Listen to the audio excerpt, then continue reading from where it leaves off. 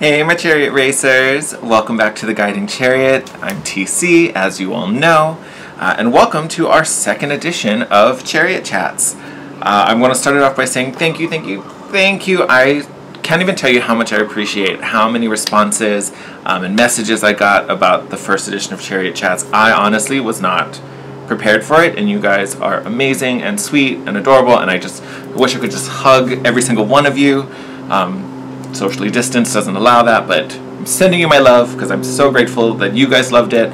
I love doing it, so we are going to do some more. This is going to be round 2. So kind of like round 1, I was just kind of too excited to do it, so there's not a huge plan, but we're going to get through it together. We're going to talk a little bit about the astrology of the month as a whole, so kind of what's going on throughout February in the heavens above us, how it's affecting us down below. We're definitely going to talk about Mercury retrograde for sure. And then I did get a comment, so shout out to Zeta, because you're the one who started this. I did get a comment kind of about crystals and, you know, some of their benefits, so I thought we're going to talk about astrology, we're going to talk about Mercury retrograde, why not talk about crystals that will help get us through it. I'm also going to add in a few of my favorites. So it's going to be a little more hand-picked, but if you guys want, you know, if you guys are into crystals like I am, Lord knows if you see my videos, there's always a whole army on the table behind the cards. So if you want more, like even like a crystal 101 or crystals for specific purposes, let me know. Drop a comment down below. But yeah, we're kind of gonna focus on things that help us stay centered and grounded and help us get us through this retrograde as smoothly as possible. Alright, so I'm excited. I hope you're excited. Let's get into it. First off, astrology for February. Nicely, actually, it starts off pretty, maybe smoothly is not the word. Well, yeah. But right on the 1st, we have Venus going into the sign of Aquarius, which is beautiful. Anywhere Venus is always, you know, goddess of love and beauty. So she helps to attract things to us. And honestly, I'm going to give these, I was going to say readings, this isn't a reading. I'm going to kind of give this advice and details very generally, because again, astrology really comes down to your placements and what house each sign is in, because that's where this is really going to affect you. So I'm going to give it to you super generally, and you know, if you know what house, you know, Aquarius is in, that's where most of this is going to be going on. So, you know, say it's 8th house, it's going to be happening a lot with finances, relationships, joint commitments. 9th house, higher education, travel for some of you. 4th house, the home. 5th house, relationships, especially new relationships and romance and dating and all that fun stuff. So again, it'll just depend what house this is happening in. So I definitely recommend, if you don't know what your birth chart is, you can get it done for free online. And then just find where Aquarius is. That's where most of this juju is going to be going on. I am going to tell you what sign the planets are in, so it makes it easier for you to find. But that's really how you'll know where it's hitting for you. Okay?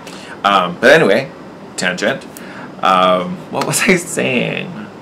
Venus. Venus moves into Aquarius on the 1st. So again, bringing a lot of, you know, gentleness and sweetness, possibly love, depending what house it's in. But it's really going to magnetize that particular area. And what's actually really, really nice, there is so much going on in Aquarius. I believe with Venus, I believe there's 5 planets all kind of hanging out in the house of Aquarius. One of them is Mercury, which is now retrograde. So that's a thing. But having all those other planets in there with Mercury, there's a lot of good energy in there. So it kind of softens this particular Mercury retrograde. So if you tend to panic or you tend to have a lot of things go weird and wonky in Mercury retrograde, this one's kind of supported. So you can breathe a little easier. Do not stress yourself out. If you see me look down, it's because I've handwritten a few hasty notes. So if you see me doing this, it's just because I'm making sure I'm talking about what I wanted to talk about. Oh, one other thing. With all of this happening in Aquarius, for my fixed signs out there, right? So all of the fixed signs, and even if you're not like a fixed sign sun, all the fixed signs or planets that are in fixed placements So that would be, oh, what are the fixed signs now that I think about it? So definitely Aquarius, for sure Aquarius, Scorpio, is it Taurus is the earth one?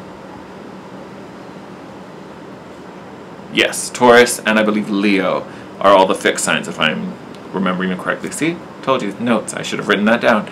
But any planets you have in those particular placements, this like cluster of planets in Aquarius for sure can possibly be activating any of the 4 fixed signs. So if you have a lot of placements in fixed signs, or even if your chart in general, very, very fixed sign heavy, you probably are going to get an extra boost. You're probably going to feel a little more charged up this month because of all the activity going on, right?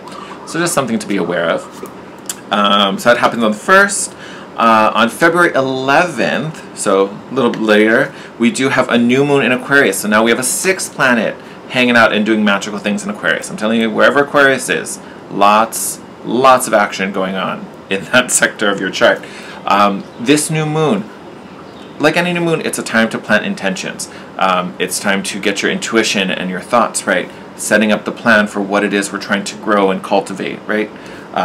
Like literally, it's like taking seeds and planting them in the dark, planting them in the dirt, right? So nothing is really going to happen right now, but we're laying the groundwork for what happens as the moon cycle or the lunar cycle carries on. So beautiful time for that. I would say relate those new intentions as best you can to that particular house. It is an Aquarius, so it can be goals that have to do with your friend circle, your social life, who you're kind of interacting and engaging with, right? Who your connections. So it could be some things having to do with networking, right? Now, what we're networking on, again, is going to be dependent on your house. So depending where that is. But it also may just be kind of unexpected, surprising shifts and changes, right? Because Aquarius, very unexpected, full of surprises, right? So this energy can definitely kind of create new opportunities that honestly are going to lead to some really cool, exciting things, but they may be major shifts, right? So it depends how you use that energy, what kind of intentions you're setting, will kind of help steer what could possibly happen for you down the road, okay? So that's all going down on the 11th. Literally on the 12th, right after that, is Chinese New Year. Side note, the first day of spring is earlier than Chinese New Year. So if you're into feng shui like this guy, I've thought about doing a feng shui video too. Now, I am no expert, but I think it's really fun. I love the cures, and I don't know, I think it teases the practical, orderly rule side of me to like plan all the planet, not the planets, but all the cure movements throughout the house. I thought that would be kind of fun to talk about, so you let me know if you want to see that too. We'll have a third one this week, I don't know. But just as a side note, if you're into feng shui, your cures should be moving on the 4th. So it's a little, move the cures on the 4th, but Chinese New Year is on the 12th, so it's just early this year. The flying stars are they're doing their own thing this year. But that'll be super exciting. After that, on the 14th, we have Valentine's Day. Yay!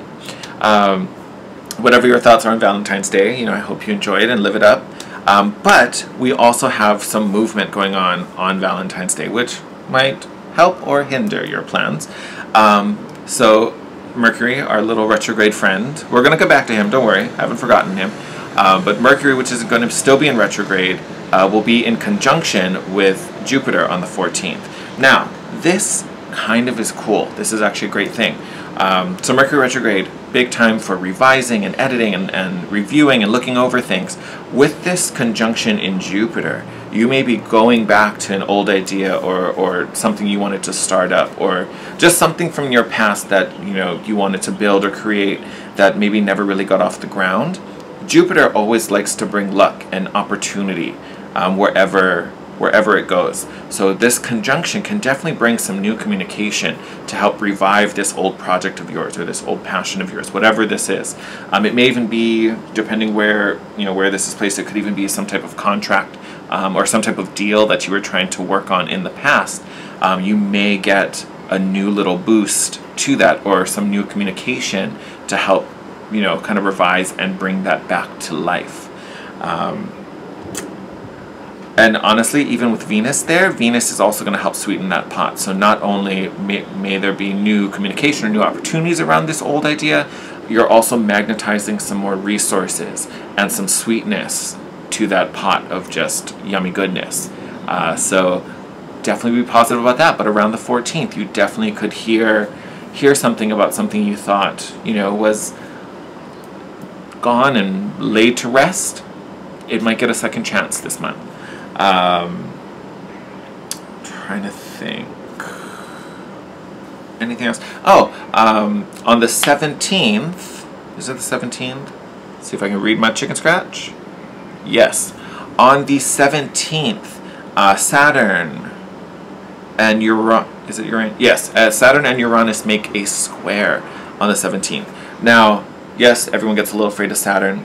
Saturn tends to make things feel a little heavy, feels a little rough. But again, all the planets, no matter what their aspect is, are trying to get you to grow, are trying to give you something more. They're always trying to help you, even if it doesn't feel like it sometimes. They are. They're trying to always help you.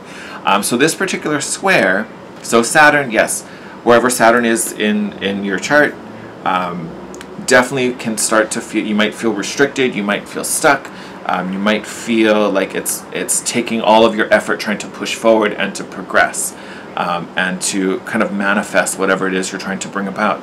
This square to Uranus, this tension that's being created, right, by Saturn trying to help us to grow and to push us into more, and it's probably making us feel a little uncomfortable. That tension in that square, right, is kind of like the, you know, if you shook up a bottle of soda with a cork and then it explodes. Uranus is giving you the courage and just the unpredictability and the random surprisey energy to just kind of bust out and break through and do this thing, whatever it is. So Saturn creating the tension that prompts you and activates you to move, acts or gets you to act and move beyond this kind of tension point. So it may feel a little rough, might feel a little tense, but again, it's that uncomfortable feeling that's motivating you to move on, to move further, to get to the next level. Because, oh, I just don't like it here anymore. I've got to do what I got to do to get up there, right? So, might happen, might feel a little strict, but again, it's pushing you to greater things. Right after that, on the 18th, yes, on the 18th, Sun moves into Pisces, which is great. Sun's moving on, so it brings a whole bunch of new life and vitality to wherever Pisces is in your chart. So brand new phase for us, so we definitely love that. One thing I would say with the square and as the Sun's moving, some things to consider is definitely where you feel super fixed. When you think about kind of what I was talking about with that square to Saturn and Uranus, right? It's making things uncomfortable to push you, you know, into new spaces. So think about where you're being a little inflexible. Think about where you're so rigid or so stuck to a certain way of doing things that maybe isn't really helping you or isn't moving you forward. This particular aspect can kind of get you to see these things, and then from there, if you're willing to just kind of be flexible and change and embrace different, that's where you kind of get the magic, and that's where you see the growth and the progress. So definitely something to consider as we move through this month. It's about mid to late February, right? What else do we have? Then, February 20th, happy dance, Mercury goes direct. Yes, so that's when wherever Mercury is, so remember wherever Aquarius is in your chart, that's where we can start to see maybe some baby steps. You know, now we can start to see our actions and our planning, all the things we were kind of revising. Now we can see them starting to bear fruit. Now we're seeing, oh, now we're starting to move again. We're not stalled anymore. Great, love that. Let's take a little pause right here. So this will be a good moment to talk about Mercury retrograde. We're not going to talk about the crystals. We'll do that after. We got one more thing, one more astrology thing to talk about. But Mercury retrograde. So, yes, everyone freaks out. I used to have tons of coworkers that would full on like, oh my god. I had one in particular. She cracked me up. She literally acted like the world was falling. It gave me the giggles every single time. So just know that whenever Mercury goes retrograde, really when any planet goes retrograde, it's not the end of the world. It's not trying to ruin everything, right? Again, like I said, planets are always trying to help you and support you. None of the planets are trying to mess you up and destroy you. It doesn't benefit them to do that, right? So it may feel crazy, but trust and believe, it's only pushing you to more. So when a planet is in retrograde, it is just an opportunity to revisit things, to look over things. So sometimes, like we have, what did I say that was? I think on Valentine's Day? Yes. On February 14th, when we have that Mercury retrograde conjunct with Jupiter, sometimes it's an opportunity to look at something we thought had passed, look at something that we thought was long dead, and it might get a second life. There might be new communication about it. There might be another opportunity to get that thing off the ground. So sometimes it's revisiting in the sense that, you know, things can have a second life. Other times it can be tests. So I know everyone talks about an ex coming back during Mercury retrograde. Not a guarantee. Also doesn't mean you need to go back to them either. A lot of times it's the universe going like, okay, so you didn't enjoy that time with this person. And you were like, you know what? I don't want this. I don't like this. I'm just making sure. I'm gonna make this person come back and say hello. And you show me through your actions, right? Because I want to see, as Mercury, I want to see if you learned your lesson. So I'm going to put you back in this situation and see if you behave differently. Do you fall for the same stuff again? Do you have a different perspective and now they've grown and now you get a chance to try this over? Or, you know, is this still the same fool coming back acting up? And I want to see if you have the strength now to call him on his bullshit. Or just be like, you know what? I don't want that. That's not me. You can keep that. Bye. Right? So all these things happen. And of course, Mercury rules communication, phone calls, emails, texts, how you interact with the outside world, mail. So all those things can be a little funky. And again, they don't do that to like make you mad at your iPhone or make you hate writing emails, right? It's literally forcing you to reread everything, make sure all the details are in order, you know, dotting your I's, crossing your T's 6, 7, 8 times just to make sure they're all done and all correct. It's forcing you to reread, so you're checking every little thing. You know, so that's why you hear a lot of people talk about it's not a good time to start a new business or sign contracts or make deals. It's not that it's a bad time. If you can avoid it, great, do it. You know, schedule your things after the 20th. You know, so it's not that it's a bad thing. Is it maybe a little more challenging than otherwise? Yes. If you don't follow protocol and dot your I's and cross your T's, could you end up having to redo things once Mercury goes retrograde? Yes, that is totally a possibility. But if that happens, it's just because you didn't do your due diligence. Again, this particular retrograde with Mercury, or any Mercury retrograde, not just this one, but Mercury retrograde is about forcing you to focus in on the details, making sure you're reading the fine print, all those things. It's trying to raise your focus and your awareness to certain things. And if you do that and follow through and do what you kind of should be doing, everything will be fine. So it's not a guarantee that everything gets wonky during retrograde. It's just a little harder and we have to be more focused and more diligent in our actions and our choices, all right? So don't freak out. We will be fine. So it's already retrograde. We're already in it. You're surviving. You're living. Great job. You did it. 20th will go direct. I always say, and I got this from an awesome astrologer I watch on YouTube. Her name is Stormy Grace. If you're into astrology or want to know more, check out her channel. It's amazing. I get this from her where she talks about when a planet is coming out of retrograde. It's like someone just waking up in the morning, right? They may be moving, they may be up and awake, but they haven't had their cup of coffee yet. They're not at full speed yet. So even though he goes direct on the 20th, 20th or 21st, I think, depending where you are in the world, even though he's going direct again, he hasn't woken up fully, he hasn't had the coffee, he's still a little slow. So again, give it some time. But then again, that's when you start to see forward progress again. You start to see the motion. It may not be up to full speed, but it's starting to break through again, all right? Last thing I want to talk about, is it the last thing? Maybe it's not. I have the worst handwriting on the planet. Nope, 25th, Venus will move into Pisces along with the Sun. So again, bringing that level of attraction, so new resources, possibly new love. Again, look where Pisces is in your chart. That's where that's going to be happening. But again, that same magnetism, that same beautification, that same gentleness is going to be following the Sun into Pisces at the end of the month. So that's always exciting. And then end of the month on the 27th, we have a beautiful full moon in Virgo. So Full moon's always about releasing, ending, revising what needs to be ended, adjusted, all those things. With this being in Virgo, this is actually really helpful.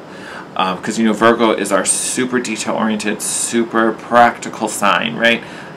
If a protocol ever needs to be written, give it to a Virgo, because that's the person to figure it out and organize everything. So this full moon is going to be forcing you to look at where you need some reorganization, where we need to do things a little differently and tighten the ship or create a routine for.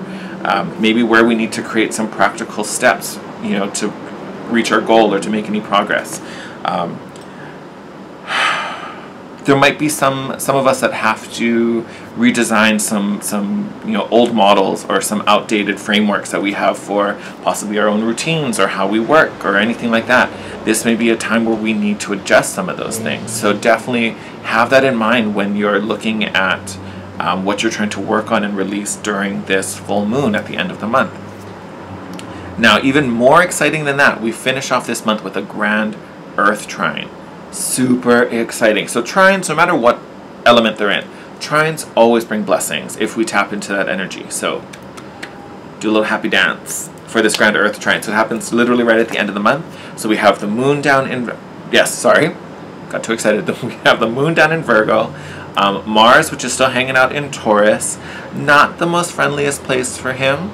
But again, there's still, Mars is still pushing through, our warrior planet. Mars is still trying to make things happen. It's just a little slower being in the energy of Taurus, right? So, poor guy, he's making it work, as are we. So we've got Mars over there in Taurus, and then Pluto in Capricorn. So that's our trine for our Earth signs. So great time for some blessings. Great time for anything that has to do with material gain, anything that has to do with like practical planning, organizing, finances. There might be a nice little boost or an opportunity that can lead to some more money down the line. The key to it, because it's an Earth, it is asking you to be practical. Be iron out all those details like we were just talking about in Virgo. Have a clear plan, right? We're not feeling our way through this. We're not winging it.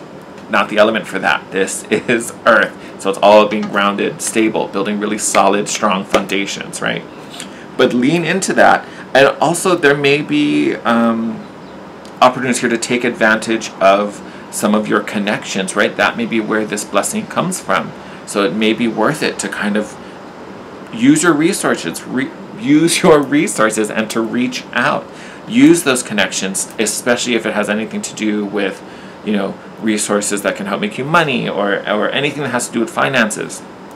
End of the month, going to be a great time to utilize those opportunities, okay? So that's pretty much all the astrology I have for you for this month. Going to be an exciting month. Lots going on. And again, this information isn't supposed to freak you out or make you think, oh God, what's happening? Blah, blah, blah, blah, blah. This is just info so you can make some wiser decisions for your life as we work through the month. All right, let's talk crystals. All right, so let's do the Mercury retrograde crystals first because I feel like that's what everyone wants to know. There are a whole bunch, right? So these are just my favorites. This is what I like to use. It's certainly not the end-all be-all, so adjust how you will. Great basic rule of thumb, pretty much anything that's kind of blue in color or blue-greeny for some is going to be a great stone to use during Mercury retrograde, right? Because it's all about communication, making sure we're understood, right? We want to make sure what we're saying matches our intentions, but also once it leaves our mouth, that the people we're talking to, the audience in front of us, is absorbing the same message we wanted to send out, right? We don't want them hearing something that we didn't say, or vice versa. So, with that being said, anything that's blue helps to boost and control your throat chakra. I was going to say heart chakra, but your throat chakra, right? So it's all about your voice, your opinions, sharing your thoughts, right? Putting yourself out there, expression. So anything blue, going to be a great thing for you. Let me silence my phone because now I'm getting all these ring-a-ding-dings. Okay, so my kind of go-to for Mercury retrograde, it's probably a go-to for a lot of people, if I'm completely honest, is turquoise. So like this turquoise pendant, I definitely wear a lot during retrograde. I'm not wearing it today, obviously, but here it is. I also have a bracelet that's made with African turquoise, which is a little more greeny. It's got some garnet in there as well, but it's this bad boy. So this I definitely wear a lot during retrogrades. But again, turquoise helps to not only clear your throat chakra, but it, how do I want to say this? It is kind of connected to water a lot, so it's a great purifying stone. So it clears out anything that's low vibe, negativity, doubts, right? So if it's about communication, right, we don't want to doubt what we're saying. We want to be really strong in our convictions. It also helps to boost awareness and self-realization, and that helps to make sure your message is clear, right? What is it I want? Okay, then what do I have to tell you to get you to understand or make you believe whatever it is I'm saying, right? So beautiful stone for that. Another one I like to use a lot is chrysocolla. There's I think it's in the living room. I know I have a big piece of it that I was trying to find, and of course I pulled them to film this video and don't know where it is. I'm pretty sure it's in the living room. But this is what chrysocolla looks like. If it'll, come on, you can do it, camera. I believe in you. No, kind of. There we go. So that's it. So it's kind of blue-green. A lot of times it forms with malachite, so you'll see green malachite with it as well. Chrysocolla I love. So it's known as the wise stone.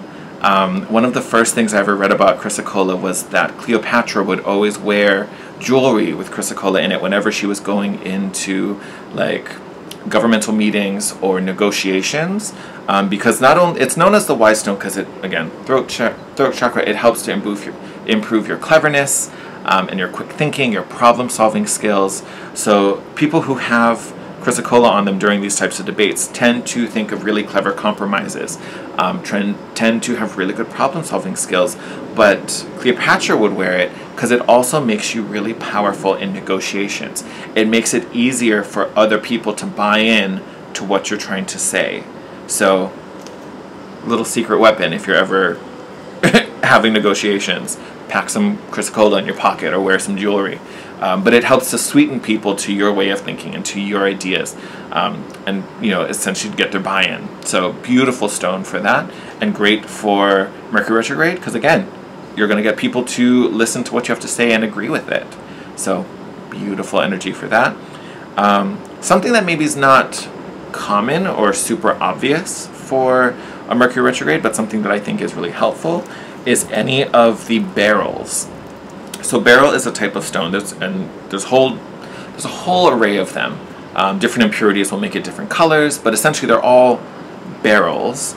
So that's actually what I'm wearing today. Hopefully you guys will be able to see it. You can do it, camera.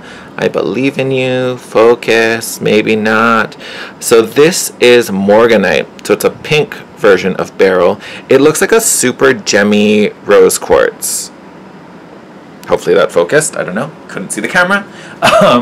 But it just looks like a really gemmy, nice clear rose quartz. You can also find it in beads. So this is, I actually made this today as my morning project. And it worked out perfectly because it has all these different beryl beads in it. So the pink beads you see are also morganite. The blue ones are aquamarine, and then there's some, then there's some kind of goldy greeny yellow ones. This is heliodor. So all of them are beryl. They're all just different colors because of different mineral inclusions inside of them. Beryl in general is a great calming stone, so it helps to really alleviate stress. So if you tend to get super nervous and freak out during Mercury retrograde, if it brings a lot of tension, any of the beryls are great, especially aquamarine. Aquamarine, because it's blue, deals with mental stress and your thought patterns. It also helps to calm you when things go a little too quickly. So if they feel like things are starting to pick up and you're still you're starting to trail behind, it helps you to keep calm and not freak out and not go into panic mode, right? So it keeps you a little more even-keeled on the mental level. Morganite, pink, connects it to the heart chakra, so it's a little more emotional. So emotional stress is calmed by morganite. It's also a great love stone if anyone's trying to bring in some love and some sweetness to your life. Morganite, beautiful stone for that. It actually, if you don't know, it was originally the stone that was used in wedding rings before diamonds became a thing. Morganite was the original stone that would go into a wedding ring. But it's a great stone to open your heart, alleviate emotional stress, and again, bring that kind of soft, lovey energy. So, you can almost think of it as like a boosted rose quartz, a very calming rose quartz also, which we love. And then Heliodor, with its kind of golden yellow color, it's actually attributed to more leadership skills and how you engage with people around you. It also does help to give you a little boost of hope and a sense of possibility. So it's a great stone for manifesting because it also boosts determination. So not only are you more optimistic about what you're trying to create or what you're attracting to you, you also have a little extra drive to make sure it happens. So great manifesting stone. I have a friend of mine who actually likes to keep Heliodor tucked in her bra when she's manifesting. So jealous of that. If I could wear a bra, if I had a bra, it'd be full of stones. I'd probably have like I'd set a double D's just because it's full of stones. And I probably wouldn't even think about it. I'd get home, take it off, and I would just drop all these rocks on the floor. I could totally see that. That would be me. But yeah, that's my little spiel on Beryl. Those are kind of my go-tos when it comes to retrograde, specifically Mercury retrograde. I also wanted to give a little shout out to some stones that I've been working with a lot recently that have really helped me out. They're a little new to me, but I definitely, I don't know what I'd do without them right now. So I thought I'd talk about these guys also. So first one I'm going to talk about quickly is this bad boy. So this is Golden Healer. So it is a type of quartz. It has these, healed inclusions. So sometimes it's really goldy and yellowy in color. Sometimes it'll be a mix of clear white quartz with some gold patches in it. This one has a lot of iron, so it has a lot of red, orangey inclusions in it. Yeah, I love that angle. That's bomb. What I was really drawn to with Golden Healer, literally like it says, it's a great healing crystal. It literally helps to activate and balance all of your chakras. So great stone. No matter how you may feel out of balance or where you feel wonky, Golden Healer has you covered. It balances everything with this beautiful golden light. It's a great thing to meditate with. If you do crystal healing or receive crystal healing, it's a great stone to work with. I've been taking it to my yoga class, so I'll have it on my mat with me while I'm doing my business. I've had it in bed with me while I'm meditating, so I'm either holding it. I do have a thing with holding points when I meditate, trying to direct energy. We'll talk about that with the next stone. But yeah, this little bad boy has gotten a whole lot of use recently. Last stone I want to talk about is Ocean Jasper. And I will say, there are so many people who are obsessed with Ocean Jasper, love Ocean Jasper. These are the first, and actually the first and only pieces I have of Ocean Jasper. I'm kind of addicted now, if I'm completely honest. These I actually got specifically to meditate with. And there's a real specific way I actually meditate with them. But the energy of Ocean Jasper is super helpful and beneficial because it kind of adjusts to what you need. So it has a really powerful duality to it because it's made with, between the elements of fire and water. So obviously it's made deep in the ocean, at the crust. So you've got this fiery, hot earth element hitting the ocean water. So you have those two opposites kind of fusing and meeting and creating this really awesome stone. So they honestly can look super, super different, right? You wouldn't even think these could have been the same stone, but they literally are. It just depends on what's happening during the formation. With that duality, it can either help to calm and soothe. If you are feeling worried and anxious, it helps to nurture you and support you through those times. If you feel low energy, it helps to bring you back to life and pep you up and give you that drive and motivate you again. So it really can do either or. It just depends what you need in that particular moment. When I meditate with them, I actually like to hold them in specific directions. So I always like to lie down when I meditate. Do it how you want. But when I'm lying down, I'll have them in my, I'll have my palms up and I'll have them lying in my palm. But this guy, the dark purple one, and again, it's just choice, but it's more the direction I want to talk about. So my right hand, I will have this point pointing out. So when I'm lying there, it's pointing away from me, so it's pointing outward.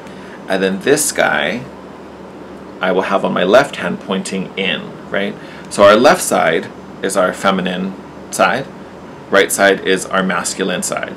So with your left side, this is where we attract, where we pull in, versus our right side, which is where we're putting out, what we send out into the world.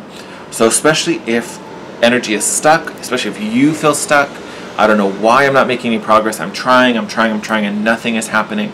Sometimes that is all energetic.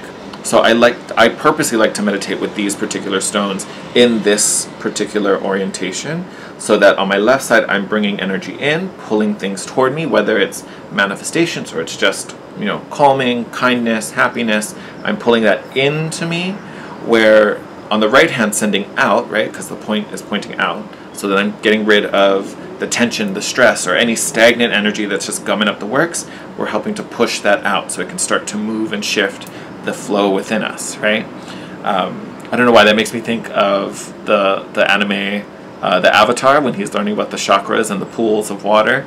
Essentially, you're like clearing it out so the water can move freely through all the channels, right? So, and when I talk about this, you don't have to do this with ocean jasper. That's just what I choose to do. You literally could do this with anything. You could use clear quartz. Any points you have, you can totally do this with. You could even customize it where, like, let's say you were trying to attract in specifically love or romance or, you know, passion. You could totally use, you know, a rose quartz or a pink kyanite, not kyanite, kunzite, pink kunzite tower. You could totally do that. And if you're trying to build stronger protection, you know, you could do this with, on your right hand, with like black tourmaline or onyx, anything like that. So money, you could put like a pyrite or citrine point in your left hand. So you can customize that however you need to. That's just my little tips and tricks for that. But I like to do that just if things feel tight, if I just feel wound up or progress isn't being made and I kind of feel stuck, I like to meditate with the points in that orientation just to help to move the energy around and to get things to flow again if I don't feel like I'm in sync and vibing as I should be. So just things to think about for you. I'm